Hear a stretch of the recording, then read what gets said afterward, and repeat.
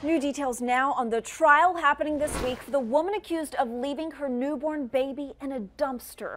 Shelby Taylor pleaded not guilty to an attempted homicide by child abuse charge. Audrey Bisk is live now outside the Horry County Government and Justice Center. And Audrey, day one of the trial just wrapped up about 30 minutes ago. Yes, Eric, the pretrial motions just ended here a little while ago, and when the newborn baby was found in that dumpster in a trash bag, Shelby Taylor was 23 years old at the time and was already a mother to a 16-month-old baby. Now, the 14-panel jury was selected this morning, and then the pretrial motions began. The state presented one witness and evidence with a former Horry County detective. The state also announced they will bring in a medical expert this week for the trial to talk about Taylor's psychological state. The newborn baby was found in a white trash bag tied with knots outside the Island Green Apartments in Socastee on April 9th, 2015. That same day, Shelby Taylor went to the police station voluntarily asking why she was considered a person of interest. I really don't want to comment on the facts. I can say that what we did here is very important. The judge listened to evidence and strategies in the case.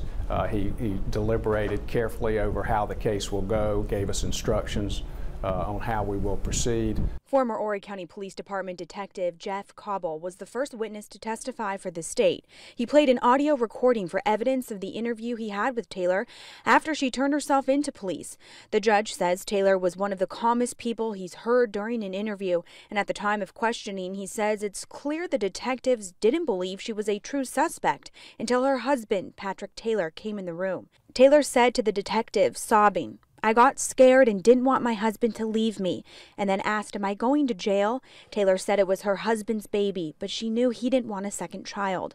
For cross-examination, attorney Greg McCollum questioned the detective's interviewing tactics and said no rights were read to Taylor until the interrogation was underway.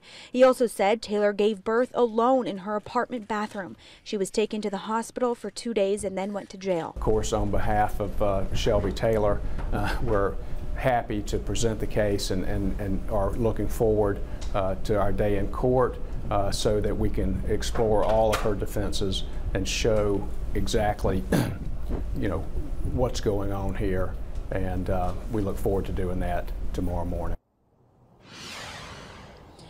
Taylor is out of jail on a $10,000 cash surety bond. Her bondsman was in the courtroom today as the jury was being selected. He said Taylor has checked in on a weekly basis and has had no problems at all. Once again, the trial will start here tomorrow morning at 9:30 and last all day.